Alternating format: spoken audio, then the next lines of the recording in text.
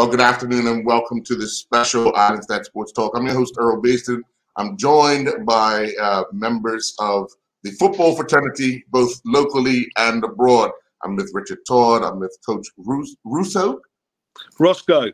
Roscoe, and Coach Cooper. We're going to be talking about the International Development Academy camp that is scheduled to be hosted in Bermuda.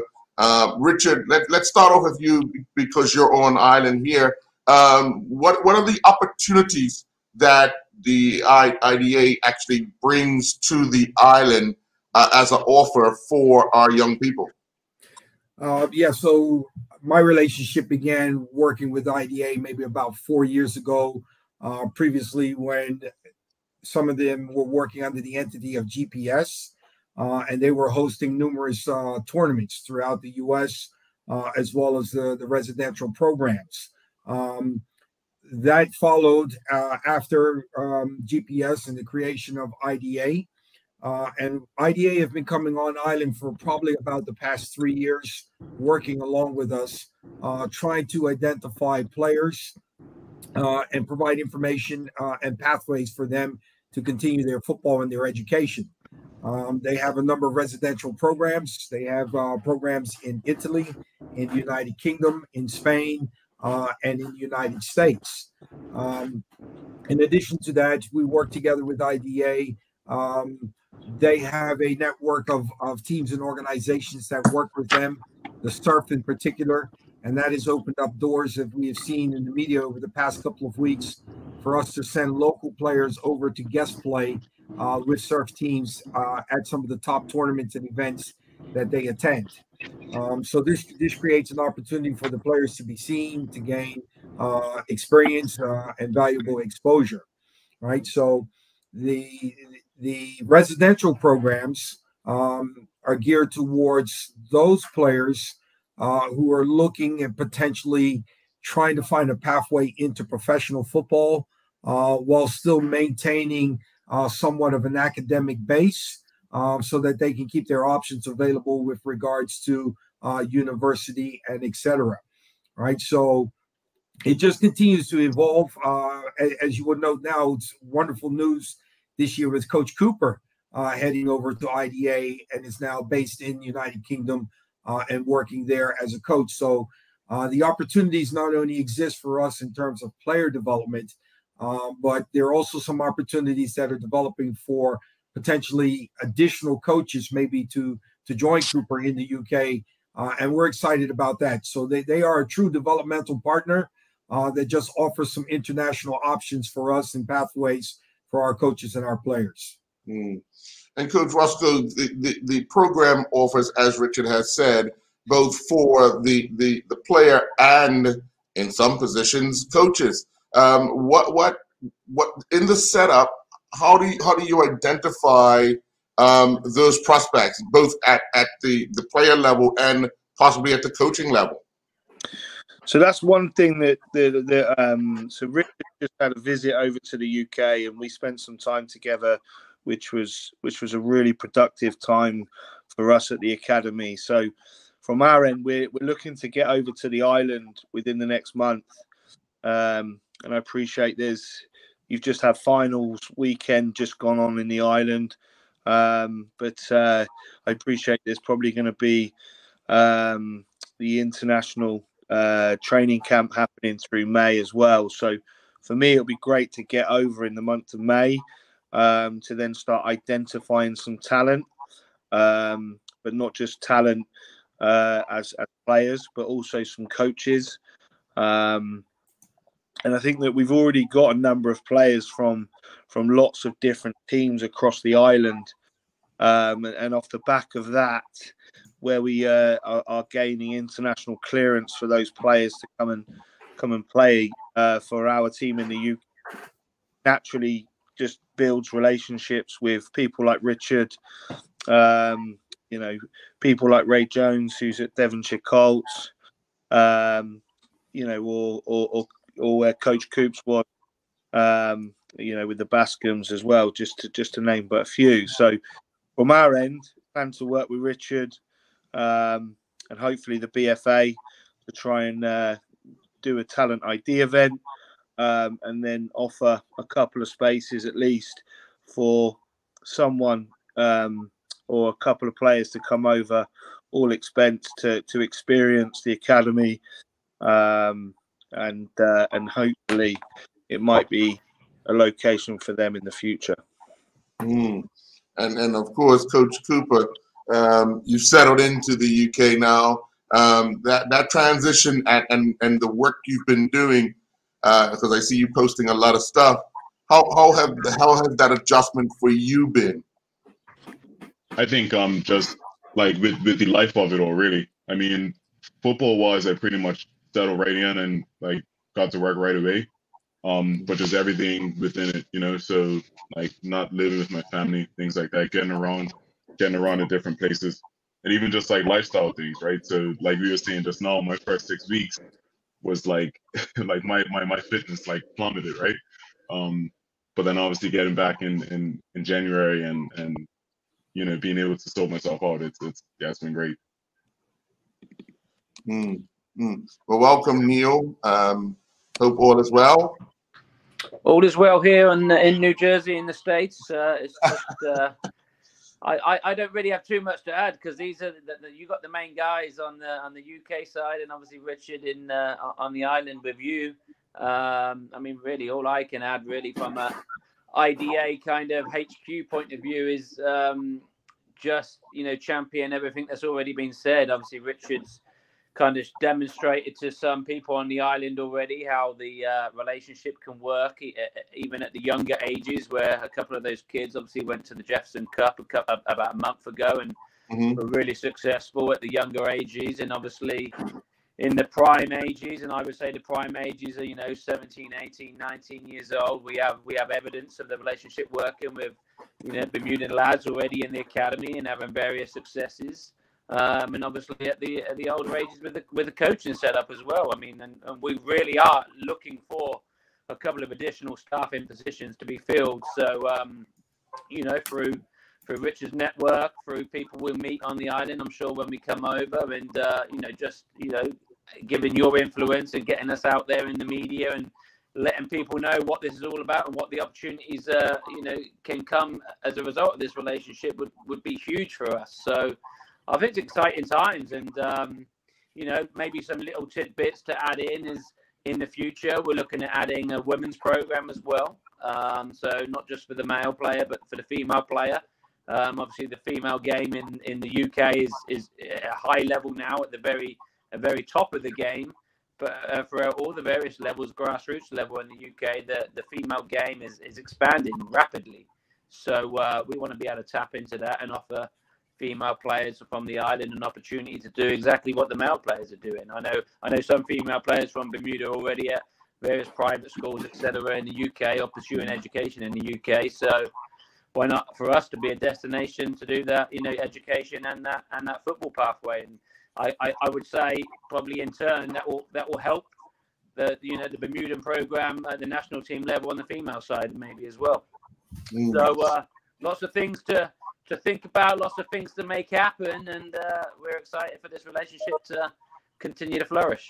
Sure. Richard, it's ideal because they offer the opportunities like the young men have had in the US as well as the UK. So there's options there for young people to look to go, well, young people and their parents to look to go either side.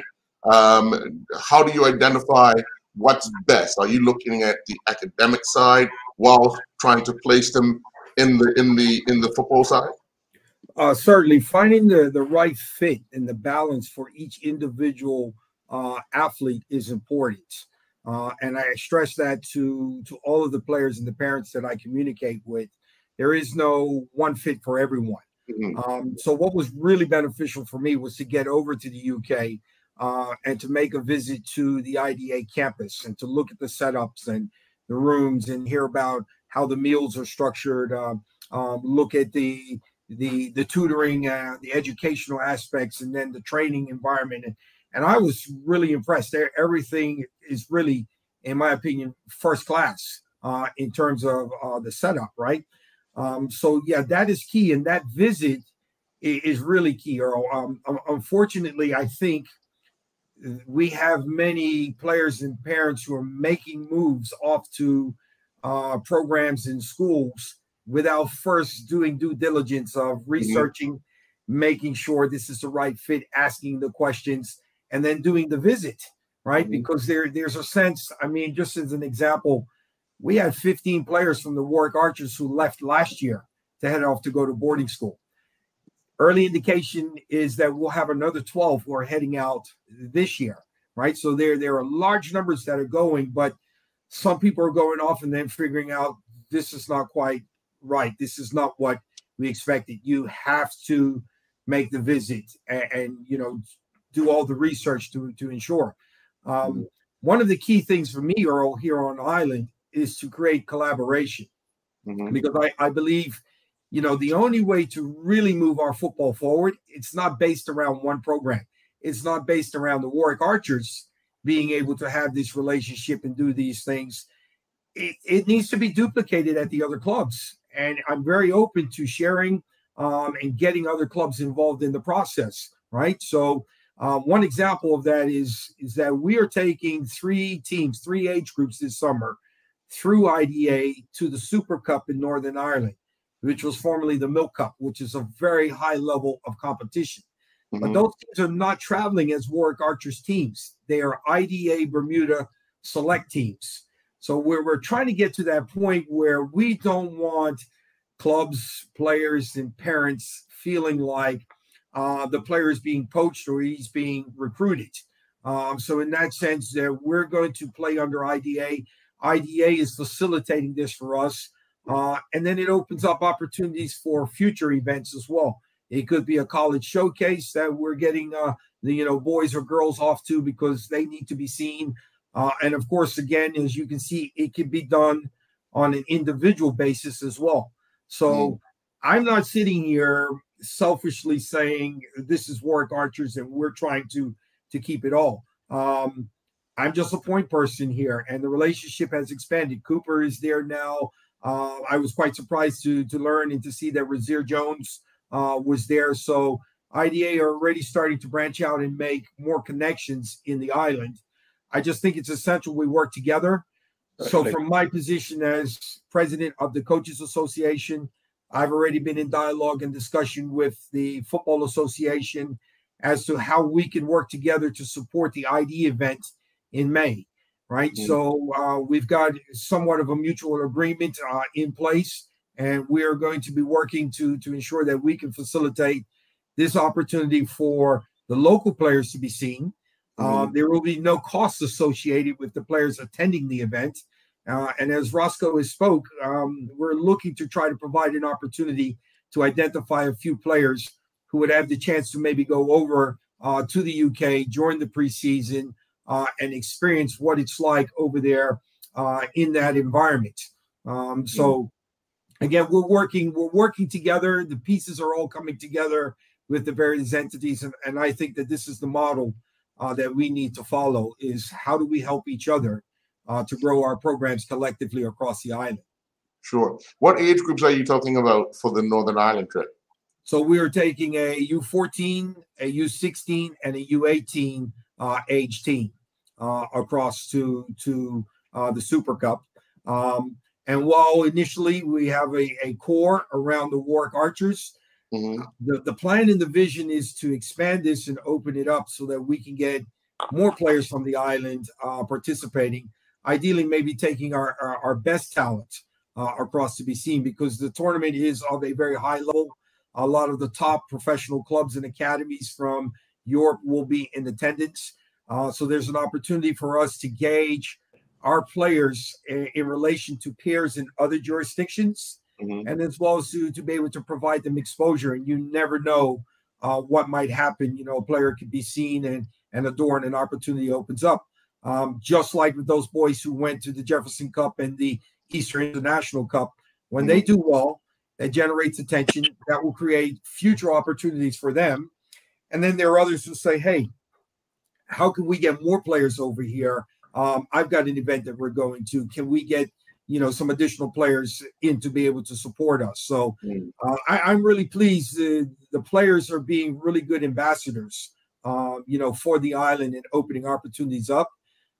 Daniel Cook, who was a standout in the under-17, the MVP for the division in the just concluded Cup, he was recently at IDA. So he's been there and been a part of that experience as well. So I think the more that we're getting our talented players out and they're being seen, the more interest it generates. And hence, that's why Roscoe and the others are planning to come on island next month. We're looking at May the 15th to be able to have this ID event, which will basically be looking at players in the training, putting them into game situations, and then assessing them from there. But also, we want to identify some local coaches that maybe are working with the teams so that they can be assessed as well for the potential maybe to go over and join Coach Cooper. And Roscoe and I even talked that it could be even short terms, 3 months and 6 month stints. And I think that that's a piece that's missing in terms of our coach development here on the island. Sure. Coach Roscoe, what are you looking for in a player when you do these ID camps? Well, it's a really interesting one, and I think probably it might be a good one for Coops to answer. Well, let me answer what we're looking for. We're looking for ambitious young men that have got a real passion for the game to achieve and to play at the highest possible level they could possibly play at. A strange story for you. I actually, back in 1999, I actually played in a game against Kyle Lightbourne, the national team manager, when he was at Stoke City. So for us, me and for the academy especially, we're looking for players that want an opportunity. And I believe that the UK provides a fluent pathway based on the passport, but based on international clearance. And I hope, Richard, you saw this when you were here, and obviously from you, Coach, I hope you see it every day. That we have a good pathway for boys to come in and play semi-professional straight away. And for Coach Coops, in the last month or 2 months, Coops, you've been the goalkeeper coach for the first team, and seen some fantastic football matches as well. So I think probably that's what we're looking for. But I think the key thing for me is sometimes, and I spoke about this on his visit, is sometimes when the players arrive here in the UK, I think sometimes they're blown away a little bit by the intensity and the pace. But I think probably Coach Coops is probably more qualified to speak about that because of the way that he transitioned when he arrived in the UK. So, Coop, clearly we've seen the struggles that some of our players, especially some of our more talented players, have had in making transitions outside of the country, not just in the UK, but even in the US, because they believe that their talent alone could carry them. Now that they'll have a few weeks, probably a month or so, what are some of the things that you want to stress to them about if they get the opportunity, what they need to be prepared for? So number one for me, and this is just with anything, is just character, right? I mean, I think the things on the field, I think that's the easiest part if we're looking at it holistically. That's the easy part because you can always teach someone how to make a pass and things like that. But I think the things outside of the game, I think that's number one. You know what I mean? So I posted something the other day and I said it straight up, like this life is brutal. It's a super brutal life, especially when you think about the highest of the higher levels. So for example, I have a friend at Southampton.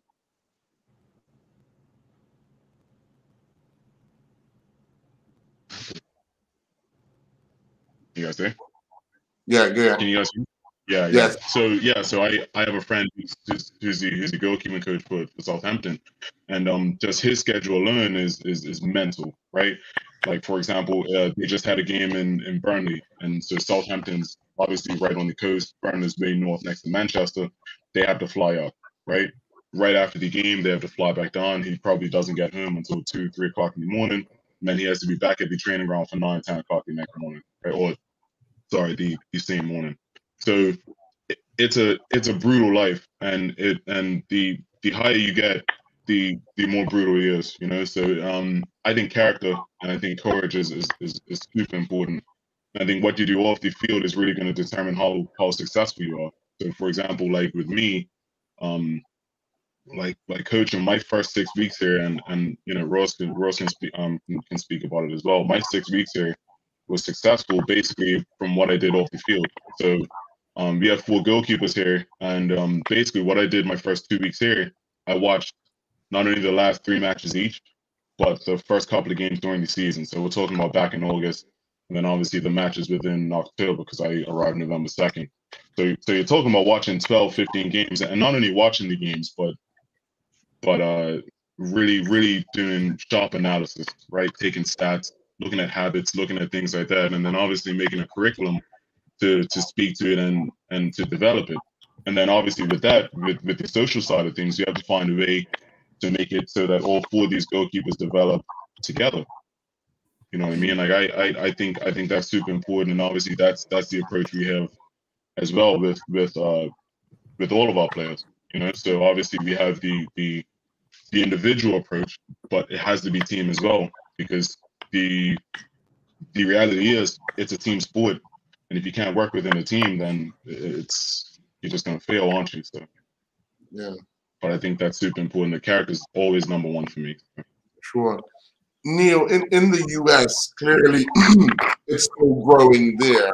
How do you see the development, you know, or the progress of things that IDA is doing in the U.S.? Yeah, I mean, like you say, the game in the US is developing all the time. Luckily, if you you know, are connected with the right infrastructure and the right clubs, which obviously IDA are in the US, then you know you're only as good as your coaches, and that's going to help the players. So yeah, we're very well connected. Every interaction or experience, we like to think that we're providing or offering for these young student athletes is going to have a positive impact and help mold them for their next step. So the best, and touching on what you just asked the guys about what we're looking for, and I think throughout the global game, it's all the same. You're looking for somebody that's humble, somebody that wants to work hard, somebody that wants to, you know, grasp the opportunity and really, you know, grab the bull by the horns and give it a good go, not rely on somebody else to do the hard work for them. And basically with these,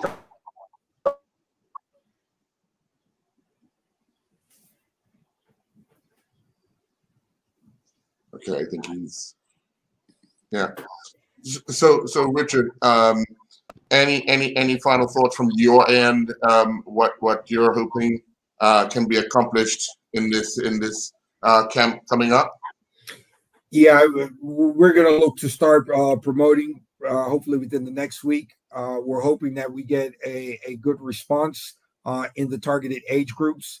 We are looking for players in the 17, 18 age group.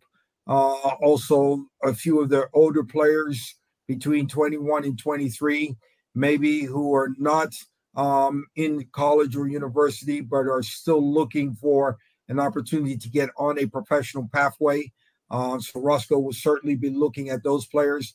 And then the other group that I'm really excited about targeting is the females as well. So Roscoe and I spoke when we went over.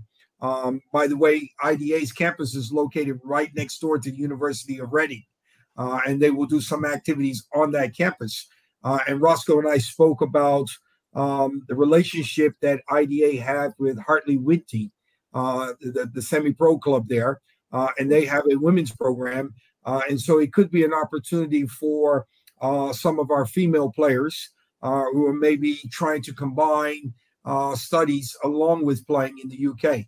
So I've already identified a couple of them and have been talking about that particular option.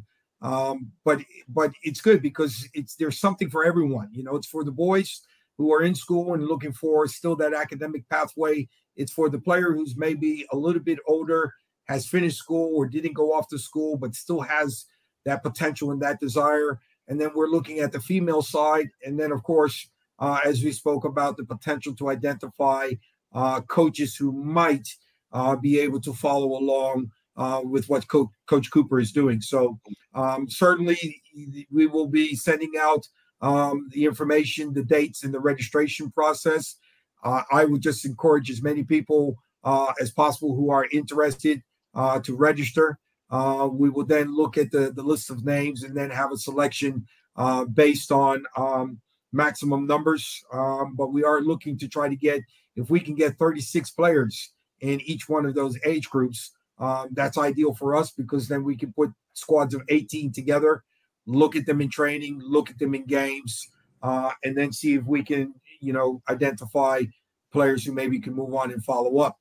I certainly would encourage everyone to do a bit of research, visit the IDA website, look at their program, look at the different locations and what they offer, and then certainly reach out and ask questions. If you have some questions, I'd be happy to answer, or just reach directly to Roscoe. There's Neil Tommaso, who is the general manager, is based in the U.S. Also, and then, of course, Coach Cooper, who is probably one of the best resources that you can have, because he is right there inside of the program.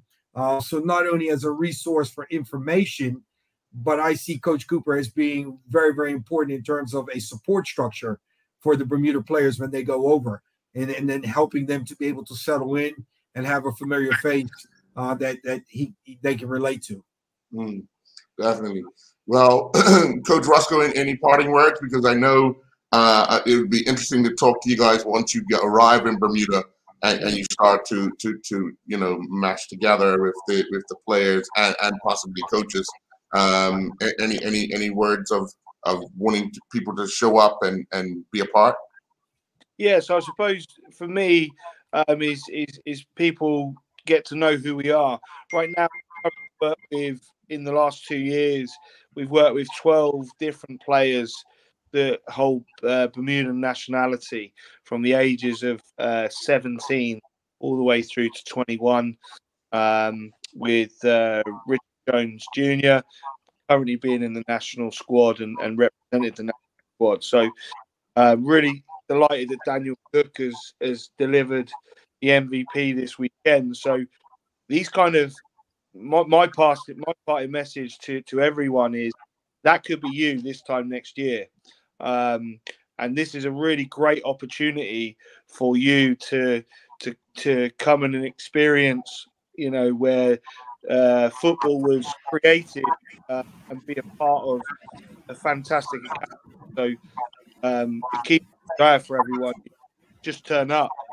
It'll be a pleasure to meet you and demonstrate maybe what pathway suits you best, coming to potentially join the academy. Well, again, Coop, your valuable knowledge of being there, being in the environment, having already associated with other Bermuda players, that's valuable as well. As Richard said, if anybody reach out, find out. The IDA website, can anyone give it to me? Yeah, so I think it's www.internationalda.com. I'd also recommend, if you're on Instagram, to look for I think it's ID Football Acad, because that's our UK direct Instagram, and that will just demonstrate just some of the good work that's going on. And again, just in this last week, we've had Richard Jones Jr. playing in the first team semi-professional. Ryan Lopes scored a hat-trick against Maidstone National League team U23s. Isaiah scored the winner against Isaiah Blankendale. I think his brother's Eusebio in the national team. He scored the winner against Woking under 23s just on Thursday night. So this has all happened in the space of the last few days, and on top of that, Coach Coops took a U18s team to the quarterfinal in the Junior Premier League. So again, some really great opportunities for everyone on the island to come and experience this. Sure. Well, gentlemen, we look forward to seeing you on the island next week or week after next. That's 2 weeks. Any parting, Richard? No, just thank you all. We appreciate your time and just providing the opportunity for us to speak a little bit about the opportunities that will be available. Not a problem at all. Guys, thank you very much. We look forward to seeing you on island. Take care, Earl. Thanks. Okay. Thanks, Earl. Thanks a lot, guys. Bye.